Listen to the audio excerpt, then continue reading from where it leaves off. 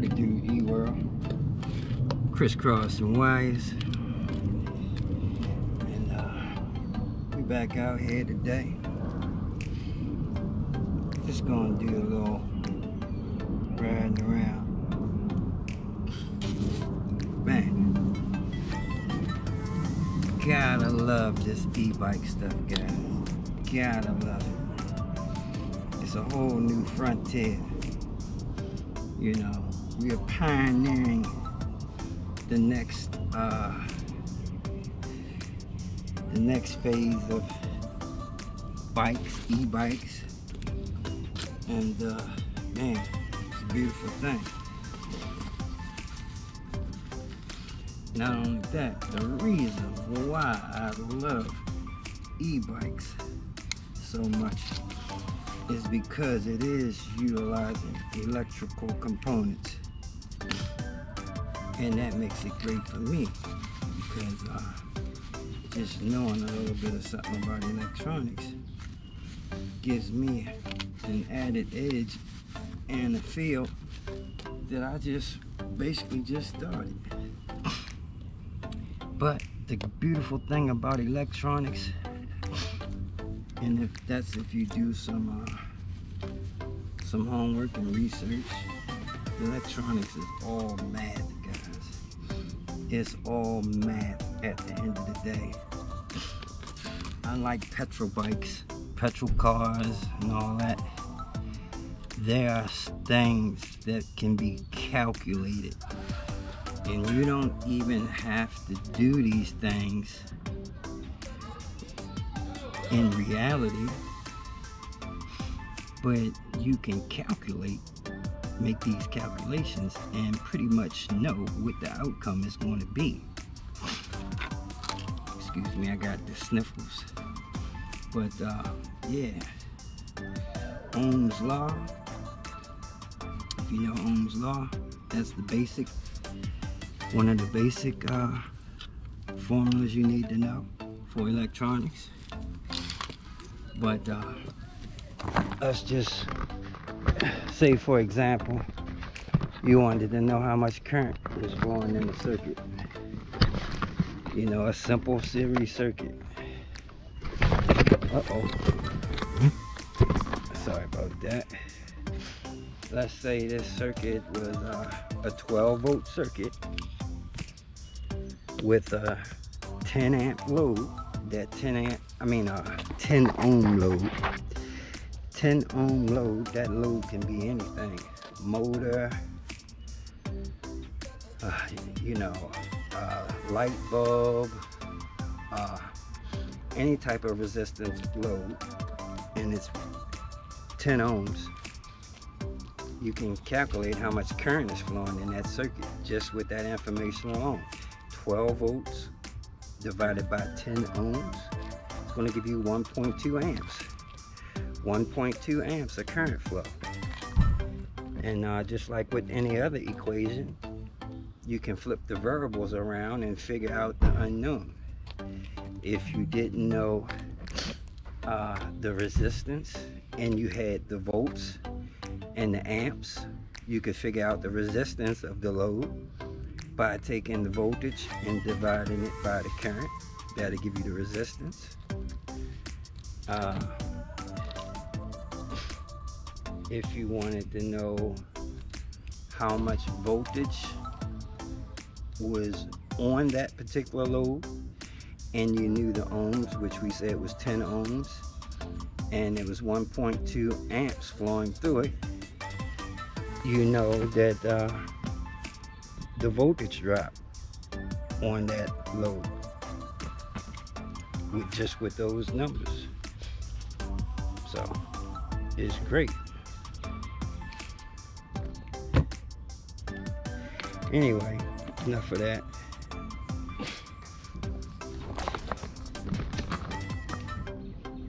I say all that to say stuff like speed, power, torque, all those things can be calculated, and that's why knowing that if I can make all those variables accurate in this statement or in an equation, that I'm going to get exactly what the calculation calls for. Just like this bike, I'm trying to reach a certain RPM, and I know at a certain amount of voltage and a certain amount of amps and a certain amount of field weakening, which is another variable to add it into the equation, which makes it more difficult. But man, like I said, you can calculate everything. I can pretty much figure out how, you know, how fast I'll be going, or how much current and voltage it'll take to get me to that speed. So anyway, I determined that even with my battery, when you're creating over 30 kilowatts, it takes a considerable amount of amps to create that power. And I mean, over 450 amps is a lot of amps. So you're going to get a voltage drop on the battery unless you have enough capacity to keep that voltage up. Now, even though my battery is 14p, I still was getting some voltage drop. So recently, in order to cure that problem and, you know, supply this controller with the proper amount of voltage at the proper amount of amps, I needed to add another 2 to 4p to this bike. So that's exactly what I'm doing. So I've ordered another 45 miler cells, 5 extra, but I only need 40 to add another 20s2p to the pack that's on this bike, and that will give me enough battery capacity that when I pull 450 amps, my voltage will stay high enough that I can reach the desired RPM that I'm trying to achieve. So actually, the calculations and figures that we came up with is overkill, more than what's required, because I just don't want to barely make it. I want to make it, you know, with room to breathe, you know, extra. I just don't want to make it exact, whereas though everything has to be to a T. I'm adding that extra 2p along with even 4p pack that I can add on for insurance, to make sure that even if I deplete my battery, you know, because I've been riding or whatever and it's not up to its full voltage, even with a 70% battery, that I'll still have enough voltage. So, you know, you don't want to make it so the only way you're going to achieve your goal is on a full pack, 84.4 volts. So you gotta give yourself a little extra room, and that's what I'm doing. Now, like I said, it's not needed.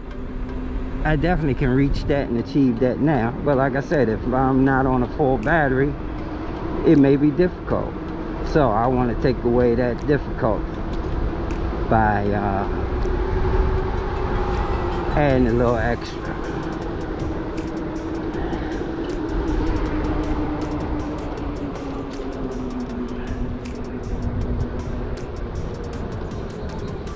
Uh-oh, my bad.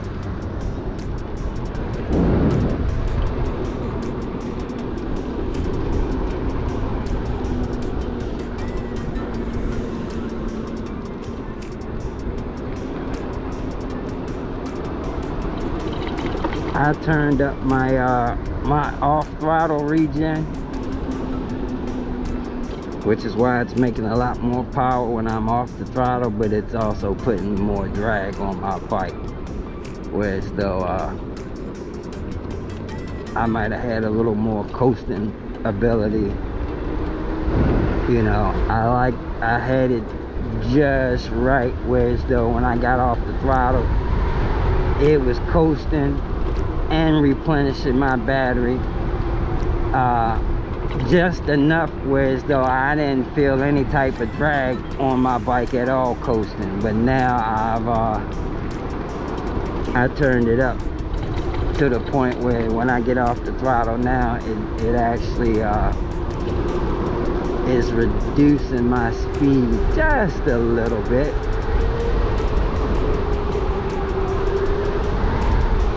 Which ain't that bad. I mean, it's really not that bad, but where it wasn't noticeable before, it's definitely noticeable now.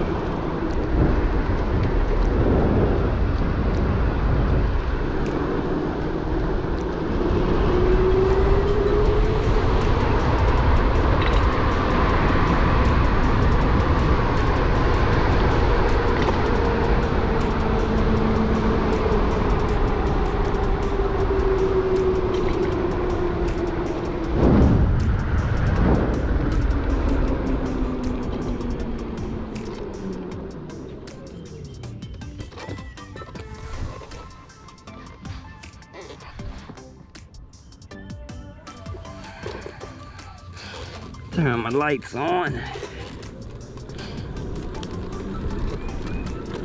Jump out here on the road for just a little bit.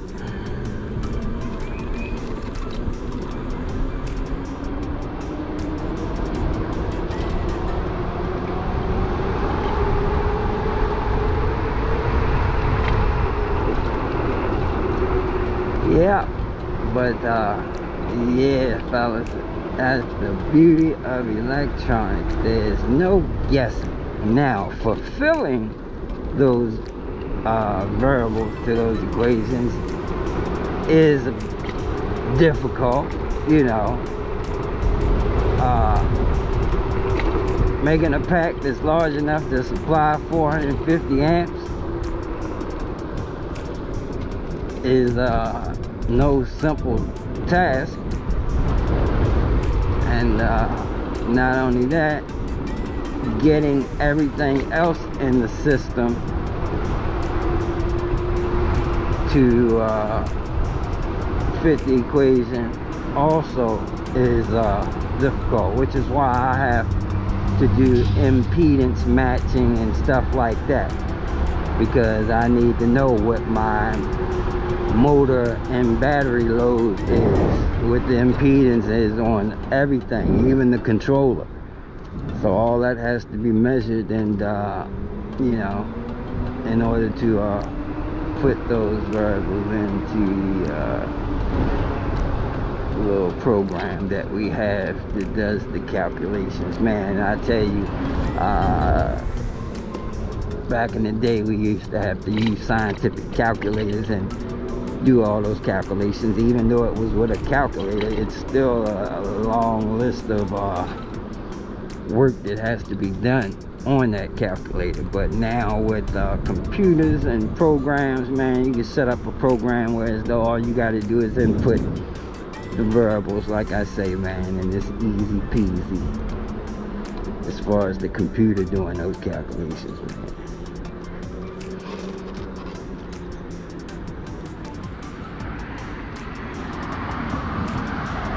Although I talk about Ohm's law, that's just an easy series circuit, which this stuff is never just an easy series circuit. They're combination circuits. You have other factors like capacitance, inductance, and all that gain from transistors and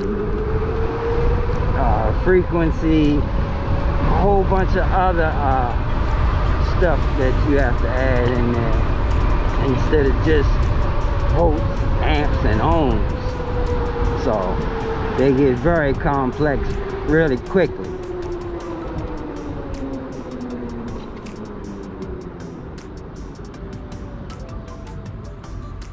You know, these formulas, like I said, your motor has a certain hertz rating as far as the frequency that your motor is producing, duty cycles. It's a lot. It's deeper than what you think.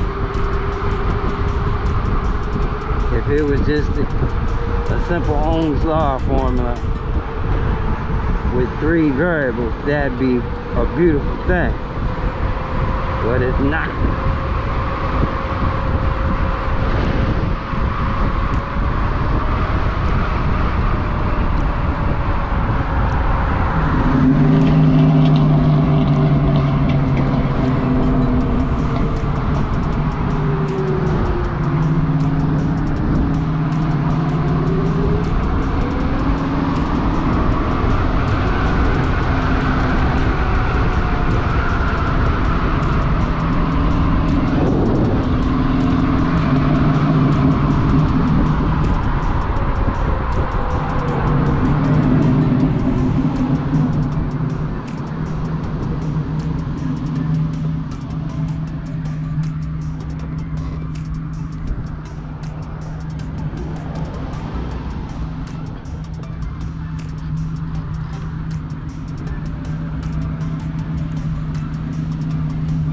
Tighten this up.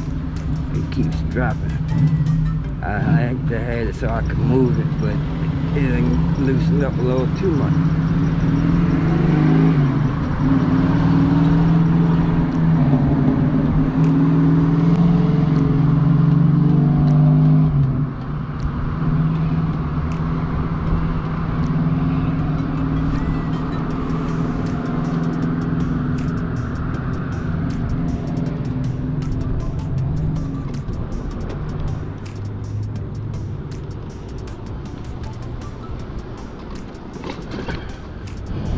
I think I'm gonna finally bite the bullet and get me some really good suspension on this bike. You know, these little K&M shocks and rear suspension wasn't too bad when I first got them, but you know, after time and after being a little on the heavy side, man, it loses its original compression and springiness that it had. Now I do know there's a valve on these forks where you can repressurize them, and I'm pretty sure I need to do that because they've gotten quite soft and mushy.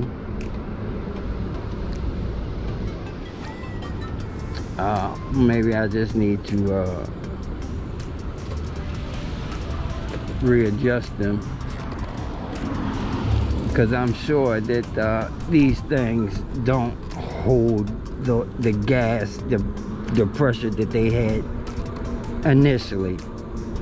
I'm pretty sure of that. And just like that spring on that rear suspension, man, because when I put my bike on the rack and I strap it down, I compress the rear and the front with those straps, and holding that spring compressed, it takes away from its springiness. I don't know if that's a word, but yeah, it damn sure ain't as springy as it used to be. I was definitely going to add another one to the rear, but then I was like, man, I'd have to buy another new spring, because Like I said, this one is already stretched out a little bit, so it wouldn't be working evenly. You know what I mean?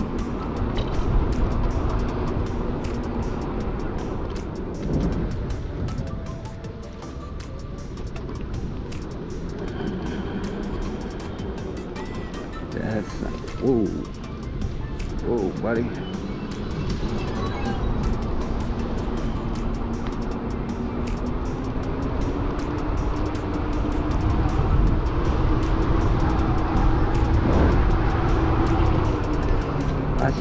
That's your baby doll.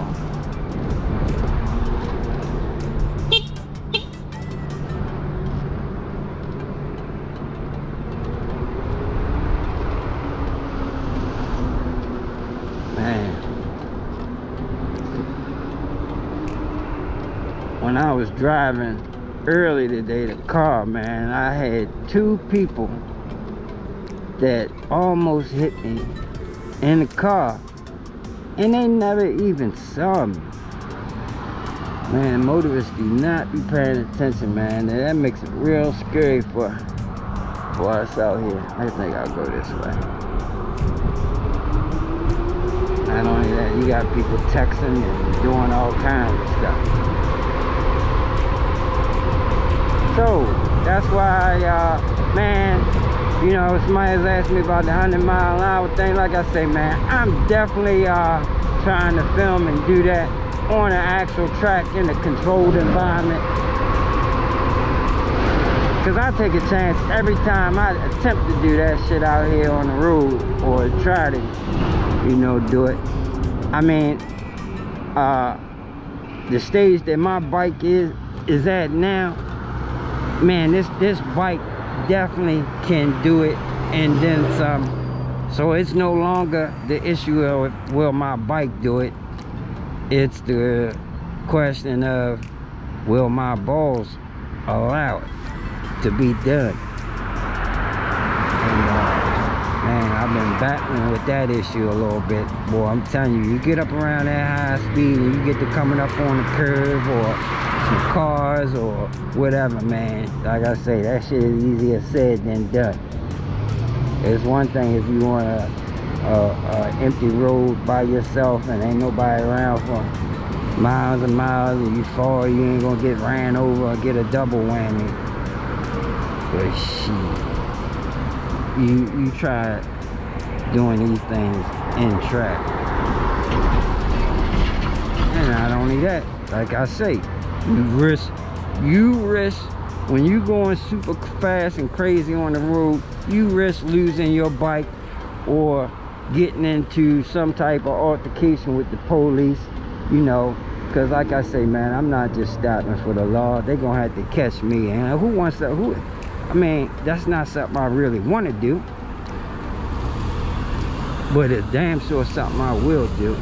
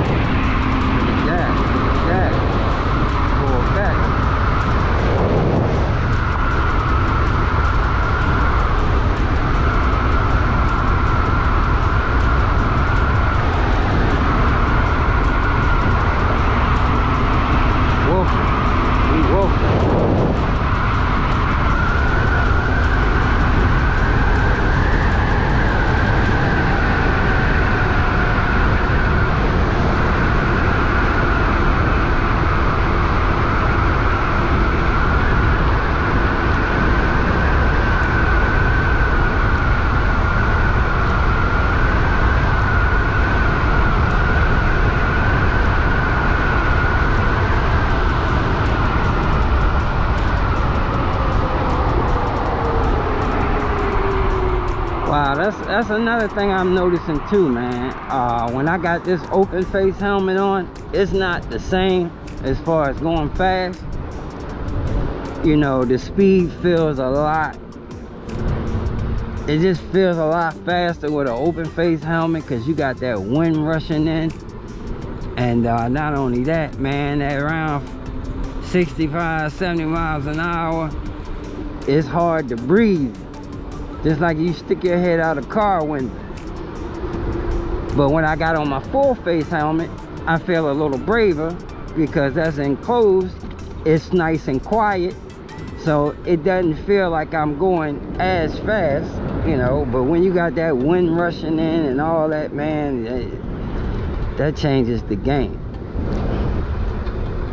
Now, just like back there, I was only doing 60, but man, that shit, it was, I noticed it was getting a little hard to breathe. I don't know if that's because I'm sick and got a cold or what.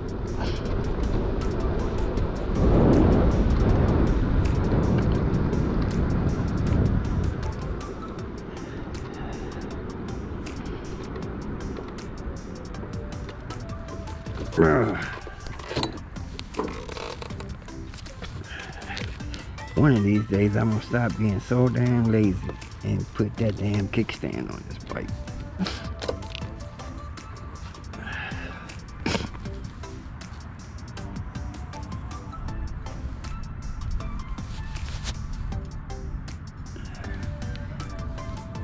Not even warm because I wasn't even using them.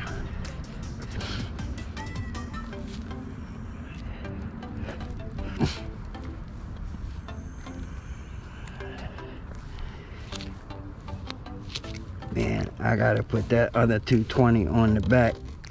I have another 220 for the back. Right now there's a 203 on there. And I've been procrastinating about putting that on because shoot, to put that rotor on the back, I gotta disconnect my phase wires and all that, man, to put that rotor on. It's a lot of work, more than I care to do.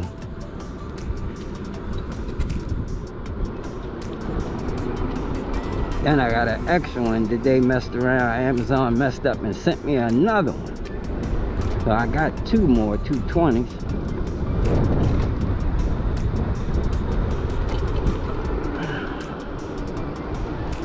I was thinking about putting dual rotors on the front. That's the only reason why I'm thinking about keeping that. And I mean, that ain't because I need it. That's just because it looks good. And not only that, man, I see them guys doing them stoppies. Even though they doing it with one rotor, I'm pretty sure that'd be a lot easier with two. But then again, two will probably make it a lot easier to accidentally hit them brakes and flip your ass off the front. I'm sure with two sets of 4-piston Maguras on the front, so you got 8 pistons all together, I'm sure that that is overkill on the stopping power on the front of this bike.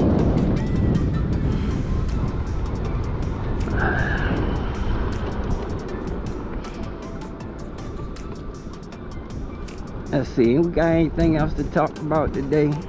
Not too much. Tomorrow we're gonna juice up because it's kind of cool today. It's supposed to be warmer tomorrow. Tomorrow we're gonna juice up and do some draggy times. And not only that, like I say, I gotta set my bike up for doing draggies. So, yeah.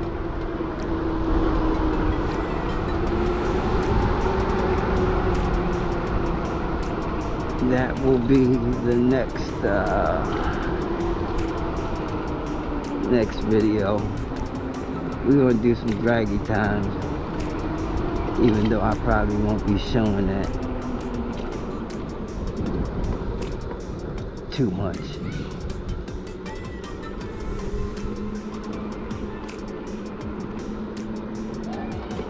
Well, yeah, I will. It just won't be the exact figures, that's all. Alright, y'all, take it easy, take care. Crisscross and wires, deuces, we out, but it's chilly. Peace.